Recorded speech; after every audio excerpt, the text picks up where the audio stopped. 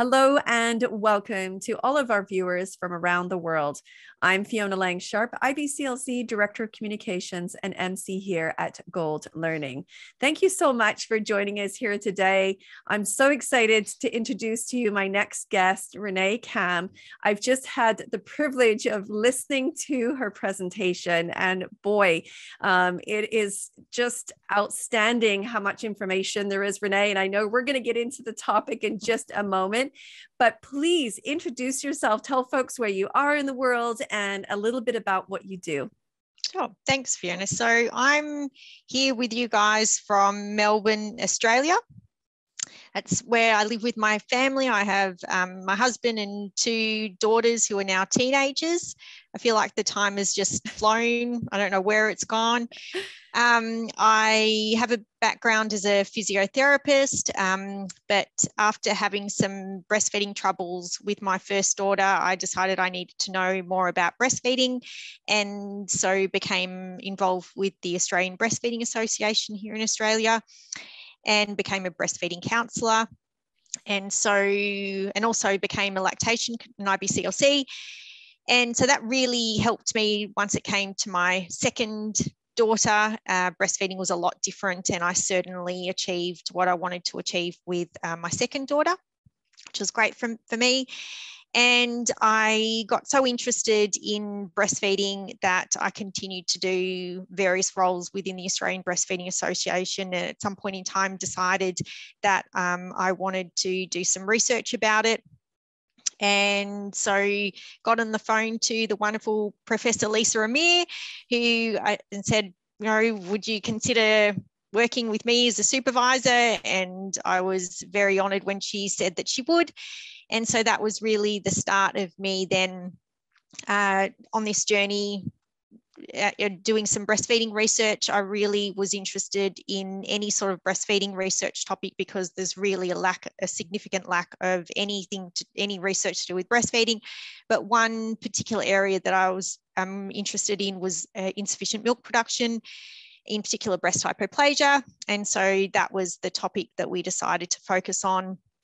And now I am I think we have finished data collection, which I think will be my final research project as part of the PhD. And I hope to have some further research published on that topic to help lactation professionals from around the world learn more about breast hypoplasia, and hopefully other budding researchers out there will look at the research we've done, and it will spur them on into doing even more research because we really can't get enough research.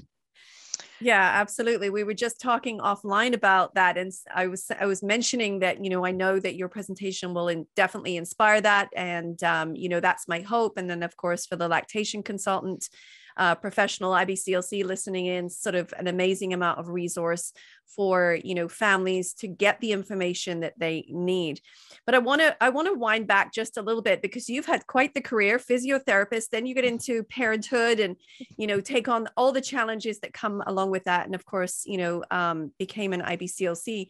But before that you were already writing. I mean, you have a book in publication, and it's called, let me just read, it's the Newborn Baby Manual.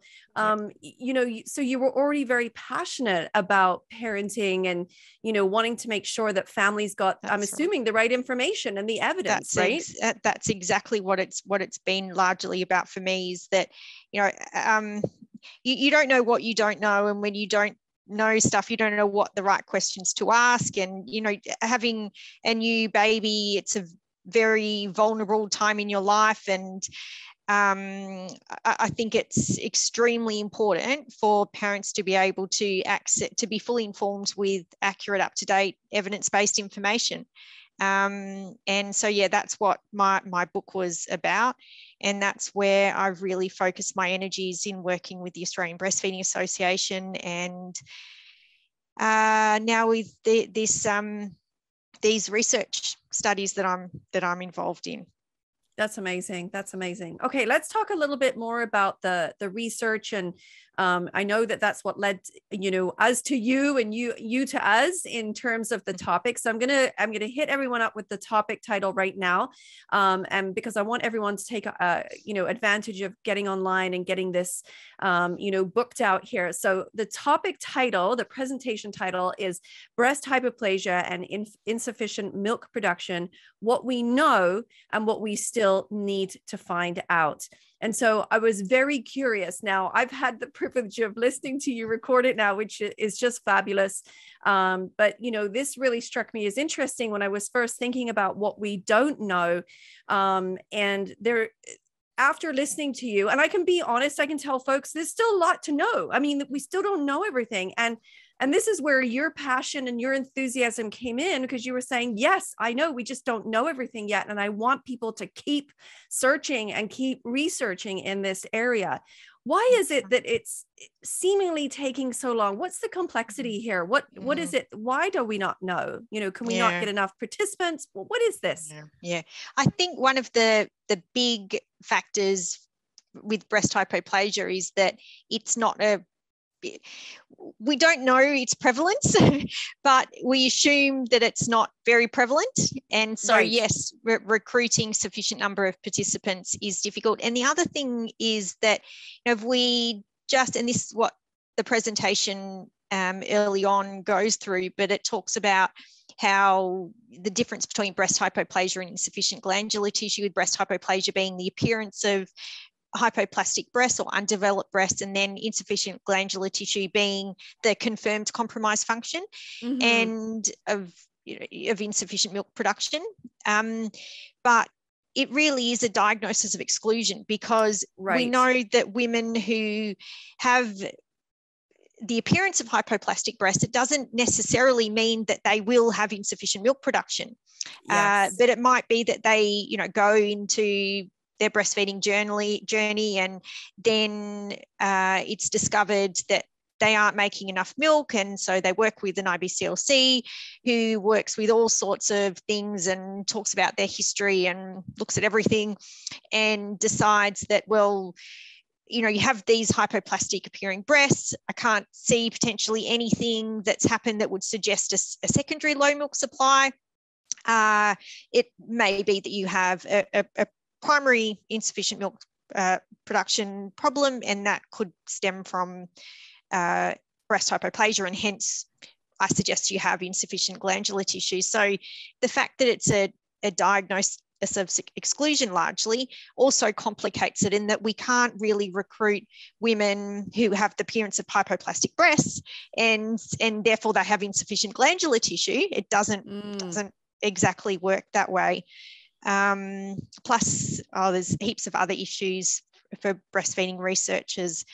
It can be a struggle sometimes to get sufficient funding and grants for it, so that complicates things too. So we've got a ways to go, Renee. I mean, I think that's what I hear you saying. We've got a ways to go, and I know that your interest. I mean, I know your what your interests are right now, and I think part of this journey, when it's over for you, will actually probably be a little bit sad. I mean, it sounds like you're just so immersed, but so happy about it. I don't think I've ever heard a PhD student be this excited. Oh, so good for you. Great support, I'm loving it. Right? Fantastic support. But I love learning. I love doing something that I know it's just really the start in terms of breastfeeding in this area, except I think many PhD students, they want to do something, and as an IBCLC and a physio, I know it's something completely different to physio, but you want to do something that makes a difference, even if it's the start. So I'd hope that I'm making a difference to some degree, and I just love the learning.